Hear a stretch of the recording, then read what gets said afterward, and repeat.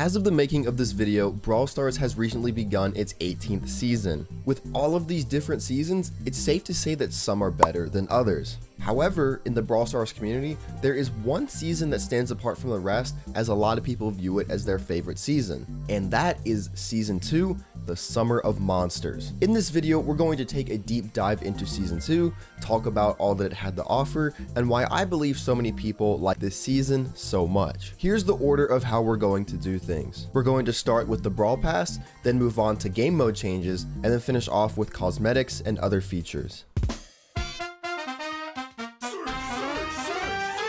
When talking about the Brawl Pass, I feel like there's really only one place where we can start from, and that was the second ever chromatic brawler that was added to Brawl Stars, Surge. Surge was and is a really fun brawler in Brawl Stars due to his super, which upgrades him every time he uses it. This was a pretty interesting mechanic back in 2020, and it's still something that makes Surge stand out in the current landscape of Brawl Stars. When Surge was released, he pretty much immediately became the best brawler in Brawl Stars. Gale, who was the brawler released during the Season 1 Brawl Pass, was somewhat underwhelming, so having Surge be an incredibly broken brawler was a nice change of pace. Even now, Surge is a really good brawler, and you could honestly argue that he is the best brawler in the game. Of course, Surge has had his ups and downs, but in general, he has been a consistently good brawler in Brawl Stars. When people reminisce about Season 2, I feel like Surge is the first thing that comes to people's minds. A super unique and super strong brawler that has made a lasting impact on Brawl Stars. So now that we've talked about Surge, let's talk about the actual Season 2 Brawl Pass. Compared to the very first Brawl Pass, this one was a little bit different. First things first is that this Brawl Pass was the first that contained 2 skins. Season 1 only had Merchant Gale at the end of the Brawl Pass, but Season 2 added the Tier 1 skin along with the last tier skin as well. For this season, the Tier 1 skin was Super Ranger Brock, but we'll talk more about that when I discuss the rest of the skins. This Brawl Pass was also 2 weeks longer than the first one, now being 10 weeks long compared to the previous one being only 8. And to compensate for this, they made the pass 10 tiers longer, going from 60 tiers to 70 tiers. This set the standard for all Brawl Passes in the future to be 70 tiers as well. And of course, with more tiers, there were more rewards, which is always a good thing. While the current Brawl Pass provides even more value than the Season 2 Brawl Pass, the rewards that you got were still pretty good, all things considered. I feel like the second most talked about thing in regards to Season 2 was the new game mode that was added, Super City Rampage. This was the first PvE weekend game mode that Brawl Stars had added in a really long time. Apart from Robo Rumble, Boss Fight, and Big Game, Super City Rampage was the only new addition. And let's just say that it was an interesting game mode to say the least. Basically with this event, there was this massive dinosaur type monster on the map, and you and 2 others had to take it out before it would destroy the rest of the environment. The dinosaur would stomp, chomp, and jump on all the buildings, and it was your job to take it out. I vividly remember playing this game mode back in the day, and it was honestly pretty boring. Unlike Boss Fight, where the robots would try to attack you and you had that fight back, the dinosaur would only target its surroundings unless you were right next to it. This created a gameplay experience that wasn't really engaging and lacked in overall depth. Also, there were so many exploits that you could do with this game mode, as OJ highlighted in this video. You could permanently stun the dinosaur with both super and second star power. There is a bug with Gale and his spring ejector gadget that would confuse the dinosaur. You could destroy a select few buildings with Colt to completely stop the bot, and with a B, BB, and Gale team, you could permanently slow the bot. And that's not even all of the exploits. There were even more, but I think those are just the 4 most popular ones. Exploits are fun for the first few days or even the first week, but when they exist for too long, they take away from the functionality of the game mode. Overall, Super City Rampage was a cool concept, but it was just executed poorly, and it was removed from Brawl Stars less than 2 years later on March 1st, 2022, and it most likely will never return. Anyway, moving away from Super City Rampage, there were some other major game mode changes that were pretty important. Of course, as with every season, there was a brand new environment. You've been seeing the environment with the Super City Rampage footage, but it was used in other game modes as well. Brawl Stars is normally characterized by its bright and vibrant color schemes that are high in saturation and contrast, but this environment from Season 2 was the exact opposite of that. It has a very industrial feel to it, and I really like it, even though it does deviate from what Brawl Stars traditionally does. We also got the rope fence as a new object on maps. This may not seem like a big deal, but adding a boundary where brawlers can't move past it, but can shoot through it,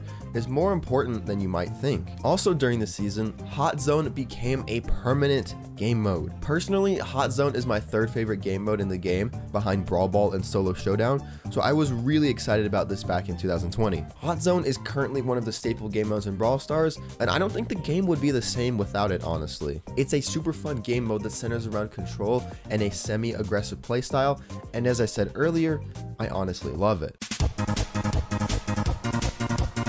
Now let's talk about all of the cosmetics for this season. We're going to start with pins and emotes because these changes are actually very important, and then we'll move on to skins. So as I said, there were some massive changes to pins. This was the first season where you could actually use them in the middle of the game. You couldn't do that previously during season 1, so this was massive. Now what you all been waiting for, let's talk about every skin that became available in season 2. We'll start with the tier 1 Brawl Pass skin, Super Ranger Brock. I personally love this skin because I used to watch a lot of Power Rangers growing up, and my favorite was the Blue Ranger from Power Rangers Jungle Fury, who used the Jaguar Zord.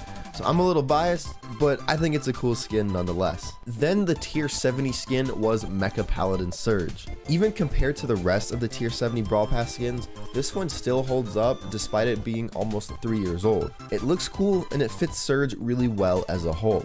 Next is Retro Nani, who is a 29 gem skin. Not too much to say about it.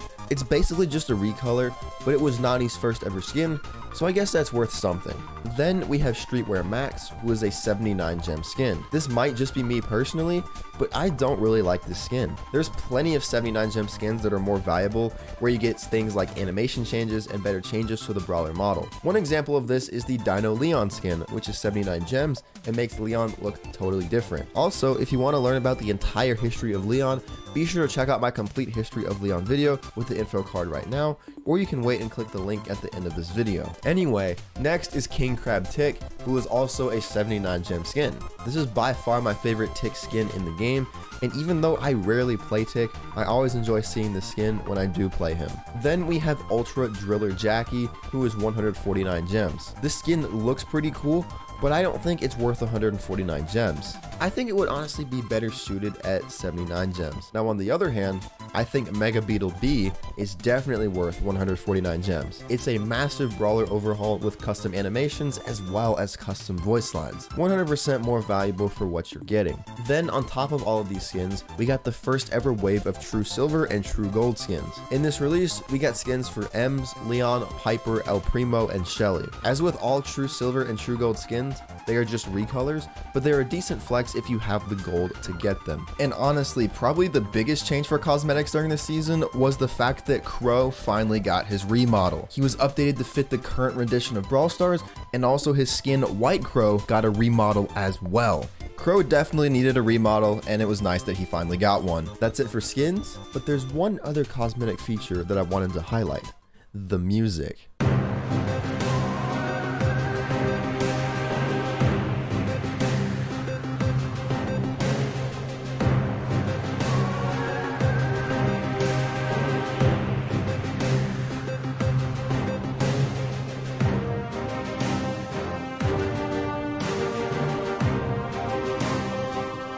I really love the music for this season, and it's sad that we most likely won't hear it again for a very long time.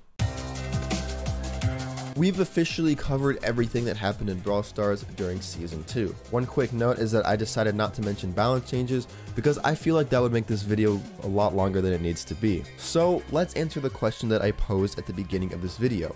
Why do so many people like Season 2? Well, I think that answer comes down to one simple word: nostalgia. Season 2 is a great season, but it's not the best. Newer seasons have had much better Brawl Pass rewards, skins, environments, and gameplay changes, but people still hold Season 2 in such high regard. I think this is primarily because people remember the times associated with Season 2 more fondly than Season 2 itself. For context, Season 2 was released during July 2020, which was right in the middle of the pandemic. Everyone was stuck inside, school was online, and people really had nothing to do. With this being the case, people started to play a lot more video games, and Brawl Stars was definitely included within that. Despite the world on the outside not doing so great, a lot of people were vibing because they were just having fun playing Brawl Stars. Gadgets were a recent addition that kept the game fresh, along with the chromatic brawlers. New brawlers such as Nani, B, Max, and Mr. P kept the meta fresh and exciting. And even though Season 2 wasn't the first Brawl Pass, the Brawl Pass in general was still a relatively new feature, so there was so much hype surrounding what it was going to contain. It's kinda hard to elaborate and put it into more words, but Season 2 was just vibes. That's honestly the best way I can describe it. Even though all the things I described in this video were solid additions to Brawl Stars during Season 2, the real reason that Season 2 was so great is as simple as the fact that vibes surrounding Brawl Stars were at an all-time high. Hope you all enjoyed this video. Let me know if there are any other Brawl Stars seasons you want me to talk about, and I'll see you all in the next one.